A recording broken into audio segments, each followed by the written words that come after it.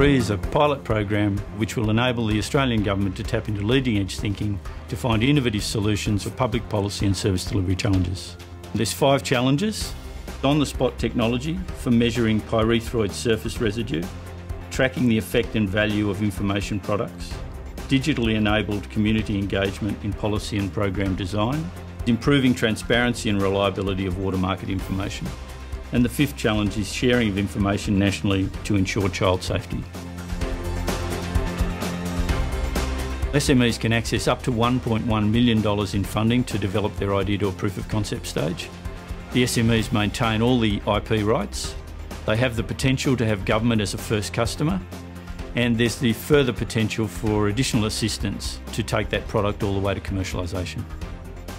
From an SME's perspective, there are 2 stages to the program. The first stage is the feasibility stage. So you'll submit an application, a decision will be made, and grants of up to $100,000 will be awarded for projects to be completed within 3 months. Businesses that successfully complete the feasibility can then apply for a proof of concept grant. This grant is for up to $1 million for the development of a prototype or proof of concept over a period of up to 18 months. To apply, you just go to the website, complete the online application form and submit it.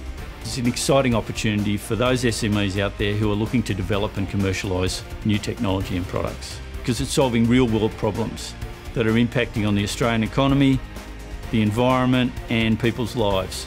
If you believe you can solve the $1 million challenge, please visit the website.